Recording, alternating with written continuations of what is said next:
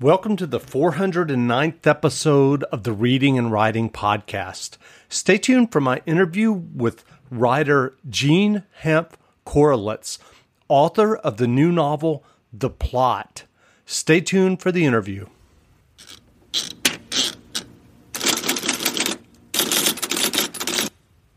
The Reading and Writing Podcast is brought to you by Libro FM. Libro.fm lets you purchase audiobooks directly from your favorite local bookstore. You can pick from more than 185,000 audiobooks, including bestsellers and recommendations from booksellers. You'll get the same audiobooks at the same price as the largest audiobook company out there, but you'll be part of a different story, one that supports your local community and your local bookstore. If you're new to audiobooks, they're the perfect way to get more books into your busy life. You can listen during your commute, while doing chores, walking the dog, or just relaxing at home. All you need is a smartphone and the free Libro.fm app. If you already love audiobooks and don't know what to listen to next, check out recommendations and curated lists from people who know audiobooks best, your local bookseller. Here's your special offer from the Reading and Writing Podcast. Get 2 audiobooks for the price of one today with your first month of membership with the code RWPodcast at checkout. This offer is only valid for new members in Canada and the U.S. Check out Libro.fm today. Welcome back to the Reading and Writing Podcast. My guest today is Hanff Korelitz, author of the new novel, The Plot. Stephen King recently raved about The Plot on Twitter, and the novel has been mentioned on numerous book lists, including being named by the Wall Street Journal as one of the 9 best books of the spring. Jean, welcome to the podcast. Thank you so much for having me. Great. If someone hasn't heard about your new novel, The Plot, yet, how would you describe the novel? For me, this novel was inextricable from the circumstances in which it was written. There was a pandemic on, and I don't know if you've heard about that, but yes, kind of a consuming thing about a year ago. And just before it began, I was actually in my editor's office having a conversation about a different novel that was not working. And in the middle of this meeting, I just upchucked this whole idea to my editor. And we ended up putting aside the other novel and focusing on this one. And then everything shut down. I was in a remote house in upstate New York, and with this assignment and a very propulsive plot that really was calling out to be written. It was so irritating. It was harder not to write it than to write it. And for those of your listeners who are writers, you know what that means, because it's awfully hard to write anything. I spent the pandemic, or the first 6 months of the pandemic, writing this novel, and I was grateful for it every day because it really was an escape from what was happening. I was a very scared person during those months. I was a very angry person during those months. And I'm so grateful that I had this thing that was getting me out of bed every morning and forcing me to work every single day. But what is it about? Perhaps that's part of the question. This is a novel that's really about some of the things that writers obsess about. I guess I'm about to find out whether people who are not writers also obsess about these things. But in a way, this one's really for the writers in my life. And it's about a writer who does something that is either wrong or not wrong. And I'm not sure I even, after all this time, have a definitive opinion. It's still a gray area for me. What he does is he takes a story that he did not create. He takes a story that another writer is working on. But then that writer dies, and he is compelled to write his own novel with this plot, this story. He does not copy a word from another person. He does not copy any kind of distinguishing description of a character. He writes his own novel, but he has taken the story. And this is something that we writers do all the time. We adapt stories, we repurpose stories, we retell stories. This is part of the great continuum of fiction as well as the other arts. And there was absolutely nothing wrong with it. However, once his book is published and he has achieved a stunning amount of fame and approbation, he's contacted by somebody who knows exactly what he did. And that person is very angry. And so begins a cat and mouse unfolding of this story in which our hapless protagonist has to figure out who's tormenting him and come to some sort of understanding about what it is that he's actually done. Well, you mentioned writing the plot during the pandemic and it served as an escape for you. Is this the first time that you've used fiction writing as an escape before? I didn't knowingly do it. I would, if given the choice, I would have done without writing this novel if I could have also done without the pandemic. It was just a kind of fortunate juxtaposition of unignorable forces in my life, one extremely public and one very private. I am a fearful person. I was one of those people who was worried about what was happening in China months before things shut down. And I spent a lot of time really dreading what might be about to happen. And then when it actually did happen, I was just so happy that I had this other thing that was taking my mind off it. But I certainly didn't set it up that way. As you mentioned with the plot, you have an MFA professor who steals the plot of a deceased student. I'm curious, in your own writing life, how do ideas and plots for new novels germinate for you? It's a really good question. And I've now written 7 novels plus a few that were not published. And for me, it's been across the gamut. I've had novels that dropped into my head from nowhere, and the plot was one of them. And I've had novels that I literally spent 20 years thinking about before I wrote a word. I wrote a novel called The White Rose, which literally 20 years went by, not even writing anything, just thinking about what that novel would be like. And then I started writing it shortly after September 11th. I guess you could say that was another novel that I was very happy to be working on because it took me out of some really unhappy times. But mostly, for me, it's a kind of a what-if question. I start thinking about, what if I took this idea and I set it in this place with these characters? And I have reused plots. The White Rose, for example, was a retelling of an opera called Der Rosenkavalier, which was written by Richard Strauss and set in the 18th century, although it was written in the early 20th century. It also, in turn, was based on a novel that was written in the 18th century. Probably that novel was based on something else. So that's what I mean when I, talk about these continuums. That's probably not the right construction. The continuum. You can see I didn't do a lot of stories. That was The White Rose. I wrote another novel called The Sabbath Day River, which incorporated a lot of The Scarlet Letter. I'm comfortable with the idea of reinventing existing stories. To me, there's absolutely nothing wrong with that. However, what the character in the plot does is a little more suspect, and he does it knowing that it's probably wrong. So I think that's probably the biggest indication of all, that he's vulnerable to the later anonymous assaults that he undergoes. Gotcha.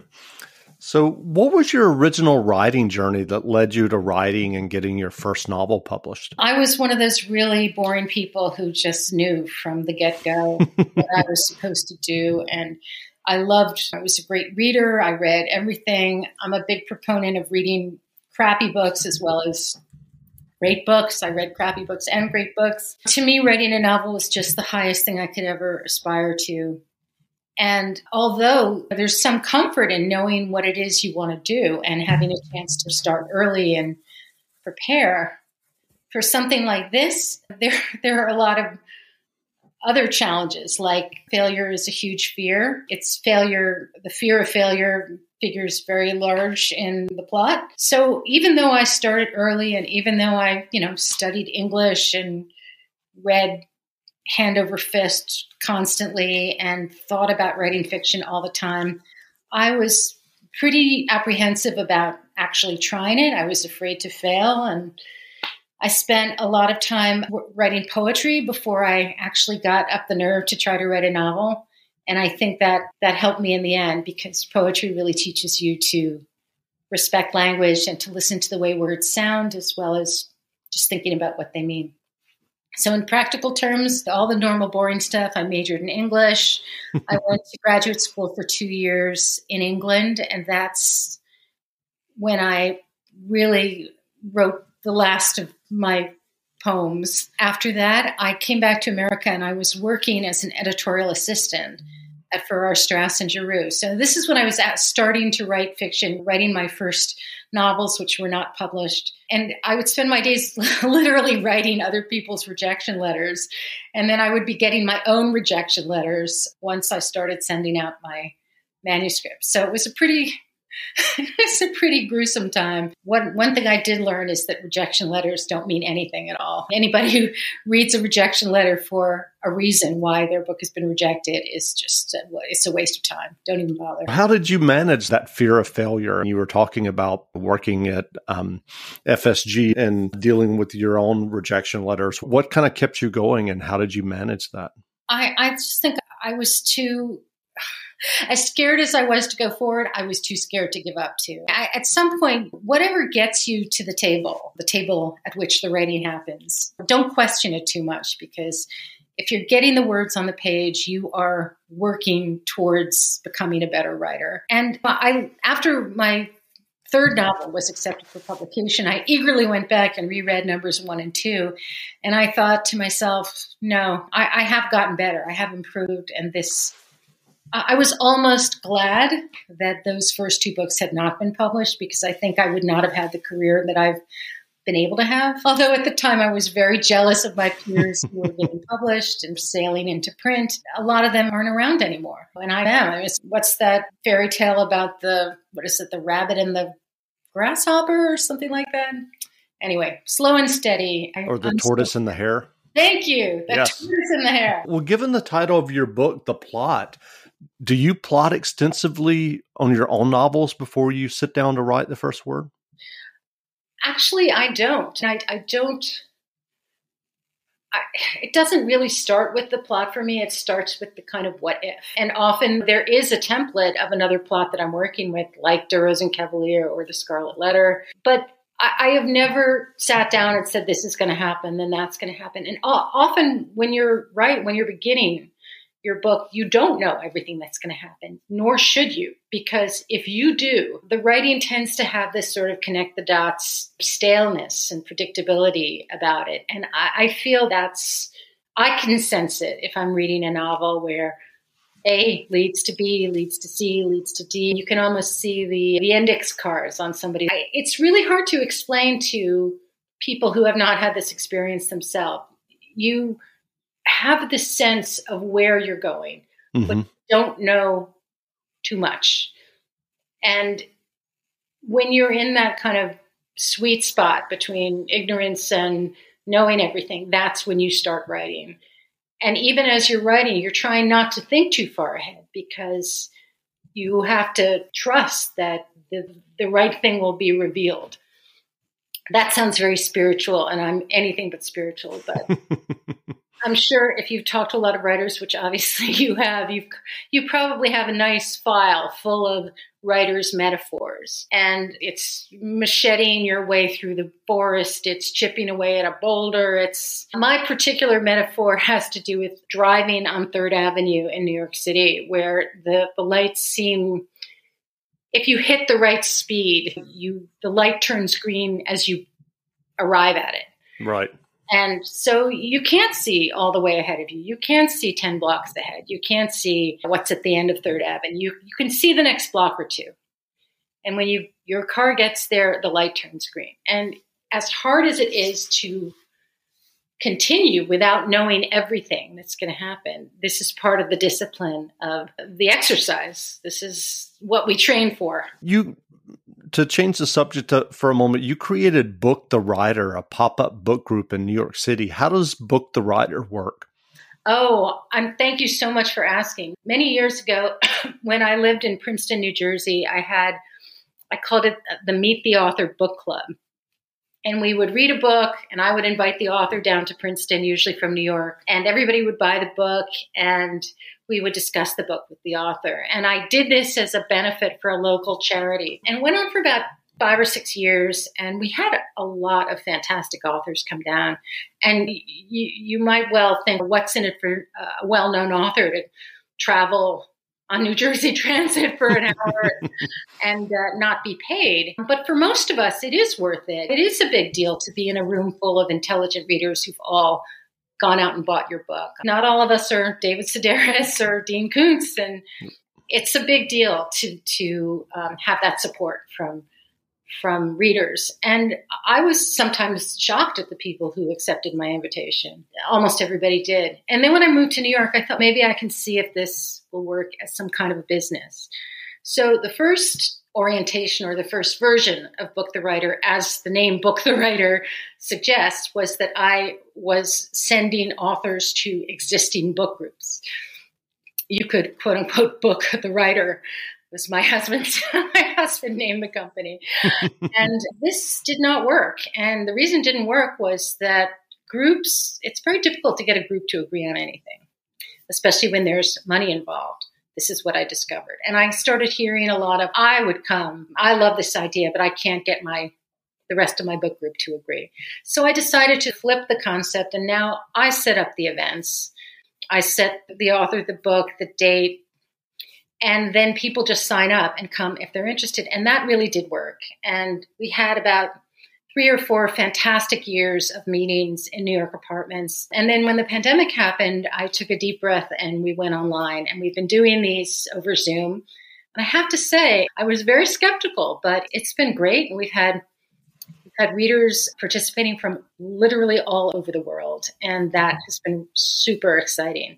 So now we're getting ready to return to real rooms in New York City this fall. We've got still another 10 or so events over the summer, and anybody can sign up for them and register. There's a small fee, and we expect you to buy and read the book. And then you're on Zoom with David Duchovny or Anna Quinlan or whoever the author is, and we talk about the book.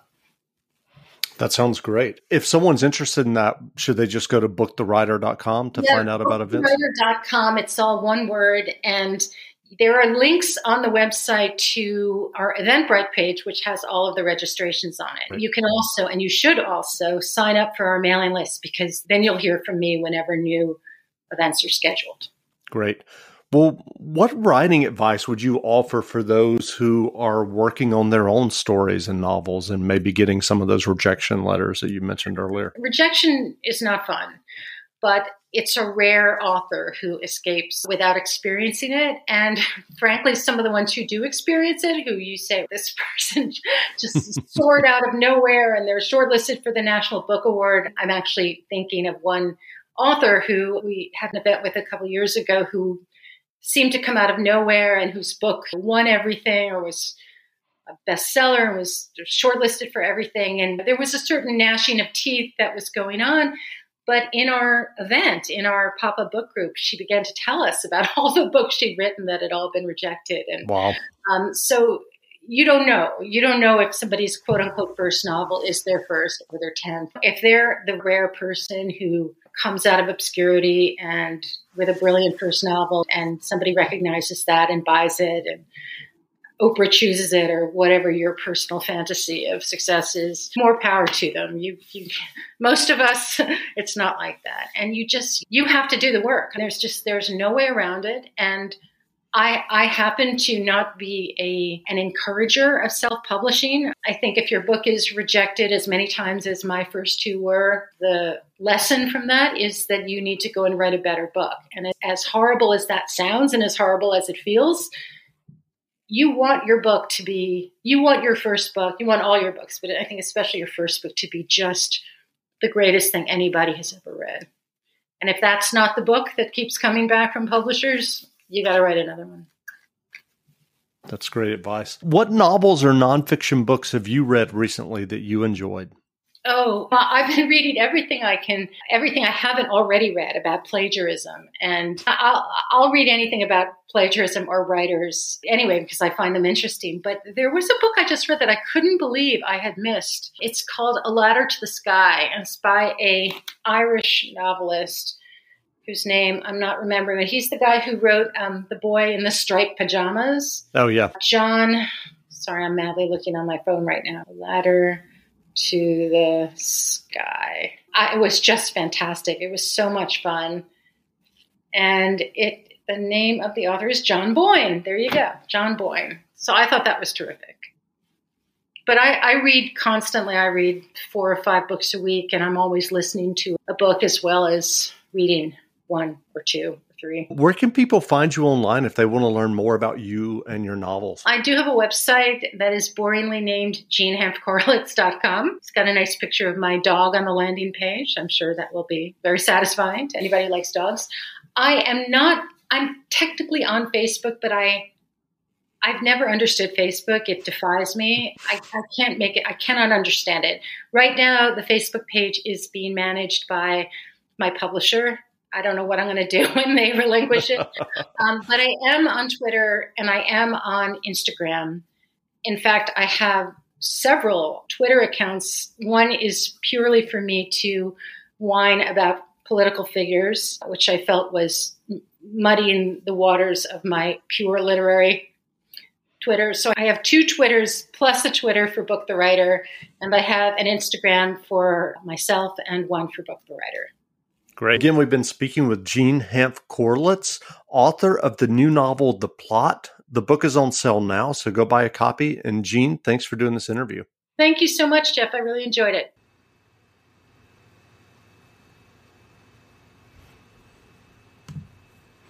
Now stay tuned for a brief excerpt from the audiobook of The Plot by Jean Hanff Korelitz, narrated by Kirby Hayborn. Available from Macmillan Audio, wherever audiobooks are sold. By the time the welcome cookout commenced the following afternoon, Jake was running on fumes, having dragged himself into that morning's faculty meeting after a scant 3 hours' sleep.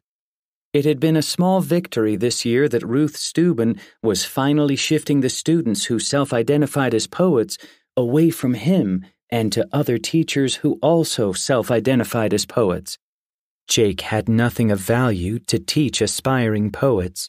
In his experience, poets often read fiction, but fiction writers who said they read poetry with any regularity were liars.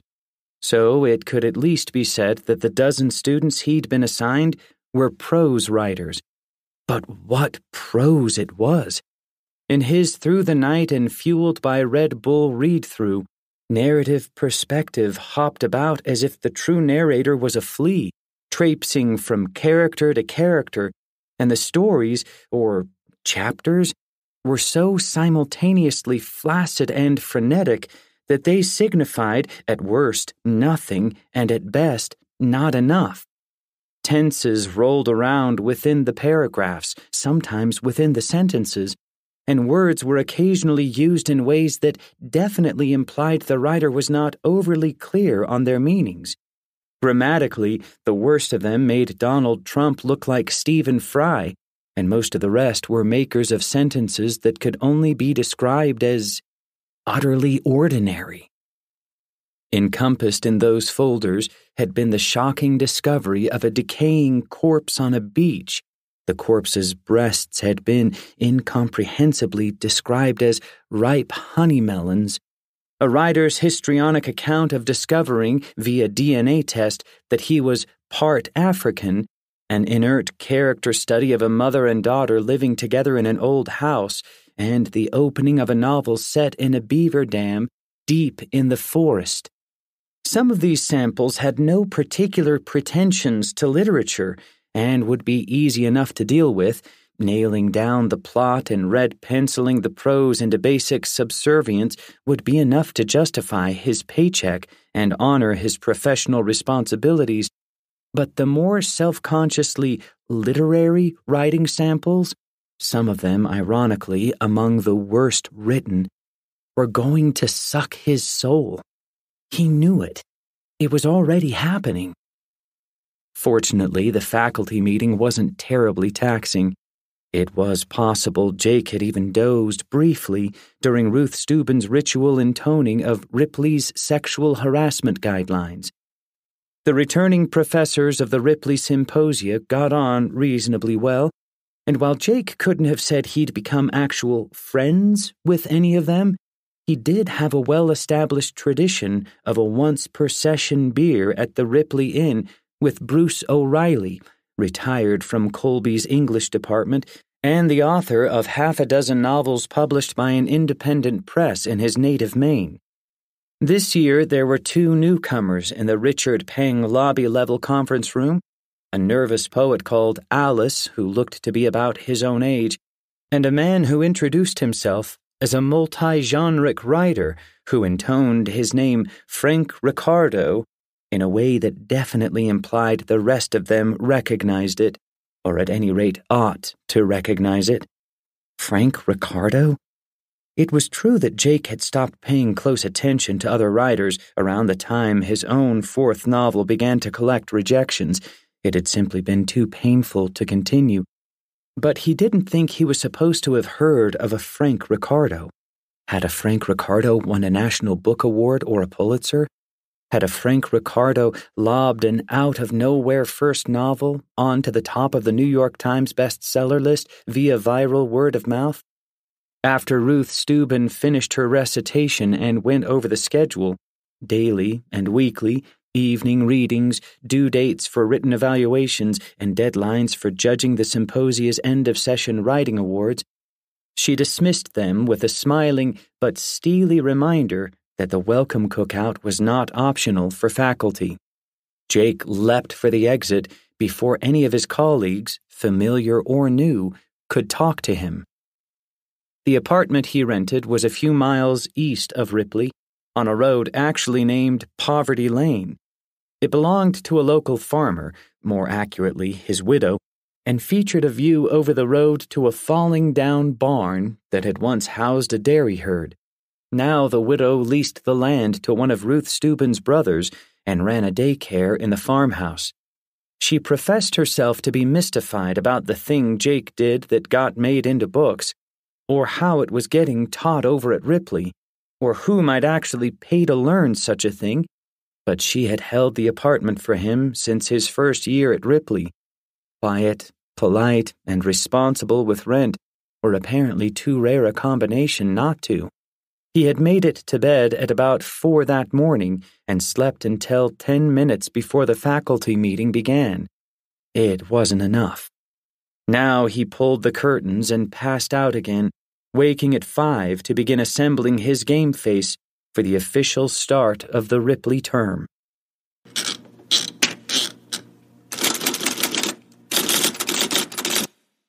For the ones who get going when the going gets tough, and the ones who know we're tougher together. For the Pathfinders breaking new ground, Grainger offers supplies and solutions for every industry, as well as fast access to experts and 24/7 customer support. Because we know you have people depending on you, so you can always depend on us. Call, click Grainger.com, or just stop by. Grainger, for the ones who get it done.